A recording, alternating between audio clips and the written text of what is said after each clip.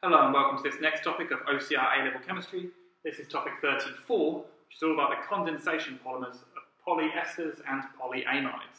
Now it shouldn't surprise you that a polyester contains many ester bonds and a polyamide contains many amide bonds. And they're both types of polymers and they're formed, as you might expect, from carboxylic acids with alcohols to form polyesters and carboxylic acids and amines to form polyamides. So we know the reaction of carboxylic acids with alcohols to make an ester, but to make a polyester you need carboxylic acids on both sides of a chain and alcohols on both sides of the chain. And the same with polyamides. You need carboxylic acids on both sides of the chain and amines on both sides of the other chain. So let me give you an example of a polyester.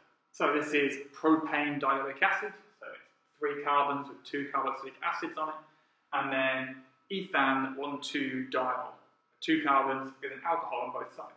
And the way these react is the same way as making an ester.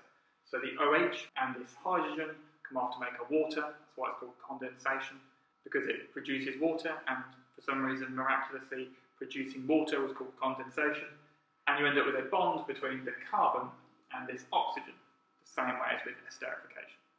The difference being that this OH is still left on the end of the molecule and this carboxylic acid is still left on the molecule.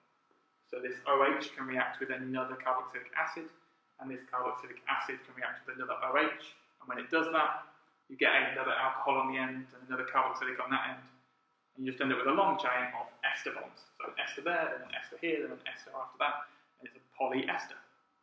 So let me show you the repeating unit for that. This is a terrible diagram, but you can see that we lose this OH and this H, which is water, and you end up with a bond between the carbon and the oxygen. Then what would happen is you'd lose this H and this OH, and you'd end up with another bond to another carboxylic acid and another oxygen. And so this is a repeating unit. You no longer have the oxygen hydrogen there because it was lost to water in a subsequent condensation reaction. Then this one is bonded to the oxygen, making this ester bond, the COO and an R group. And then on this side, same again, the oxygen-hydrogen bond is broken and the oxygen is now bonded to another carboxylic acid. Now you could put square brackets around here to show that that is the repeating unit, but often this is good enough. It's just got a trailing bond, which you can see that goes to another carboxylic acid. The common error that you get is that you leave an oxygen on that side and an oxygen on this side, showing that the repeating unit has an oxygen to oxygen bond, which is not the case. It goes carbon, oxygen, carbon. And for each time you make this ester bond, you lose one water. So I've drawn one of them here. There'll be another one made here when this alcohol reacts with the next carboxylic acid. And there'll be another one made here when this carboxylic acid reacts with the next alcohol. And so for each time this happens, you get one water molecule. I'm going to show you a polyamide now. It's very similar, but it uses a diamine rather than a diol.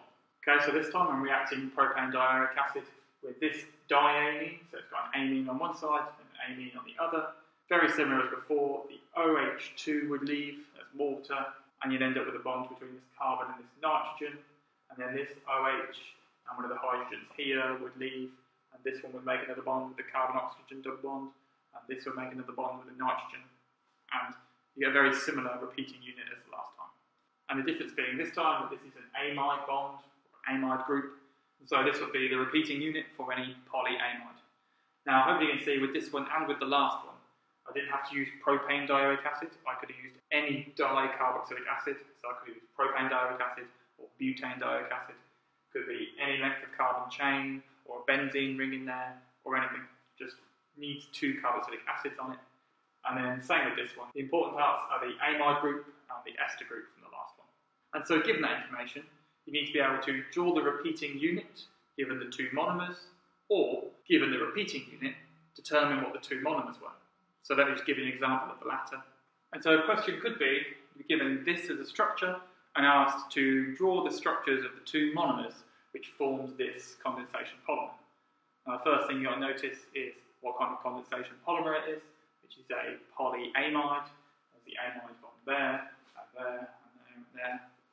And then you need to draw the 2 monomers. So to do that, what I do is break the amide bond and add water into the space where you just broke that bond. So it's called hydrolysis, but if you break the bond between the carbon-oxygen double bond and then nitrogen, hydrogen. So this bond here, and then you add a H onto the NH, and you add an OH onto this carbon-oxygen double bond. That's the H2O that you're putting in, so hydrolysis is splitting a bond with water. Then you end up with NH2 there, and a carboxylic acid. And if you do that for all the amides, you end up with just 2 products. And that's this product, the 2 amines on either side and the carbon in the middle. It's the same one as I drew before. And then with the acid, you'd have 1, 2, 3, 4, so butane dioic acid. Now you probably won't be asked to name these, but draw them and say that these are the 2 monomers which would produce this condensation polymer. And you should be able to do that with any 2 monomers. Sometimes I like to get a bit crazy and put an amine on one side and an alcohol on the other side. So you make a mixture of esters and amides, but just keep your mind open.